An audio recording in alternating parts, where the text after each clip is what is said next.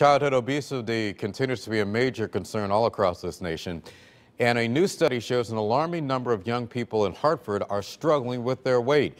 News 8's Ken Pierce in our New Haven newsroom with more on what's being done to kind of turn this trend around. Ken. And Keith, we're talking very young people, and this really is an alarming number. 37% of Hartford's preschoolers are overweight or obese. That shows the obesity epidemic starts early in life, but a program we saw in action today is fighting obesity at a very early age, too.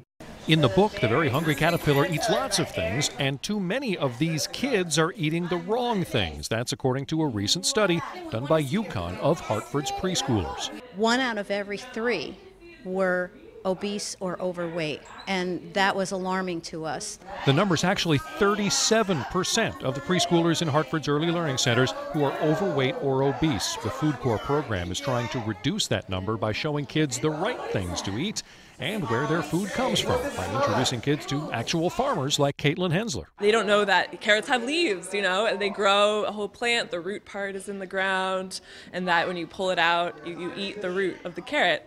And to make sure all the kids know where carrots and everything else comes from, they're going to be growing them themselves. Coming next year, they're going to turn this part of the playground into some raised beds for growing all those fruits and vegetables. So we build gardens with the students, and we teach them about nutrition, and we try to get them to increase their fruit and veggie consumption by making them more aware of where veggies come from.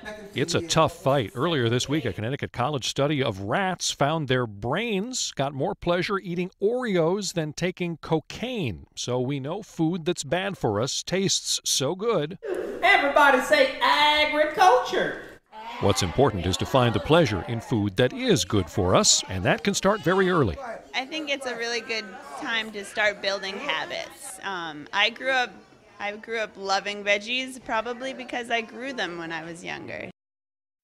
Now, Chelsea there is one of 125 service members that Job Corps has across the country doing exactly what you just saw. She actually contacted me when she saw me reporting on the study about rats liking Oreos better than cocaine.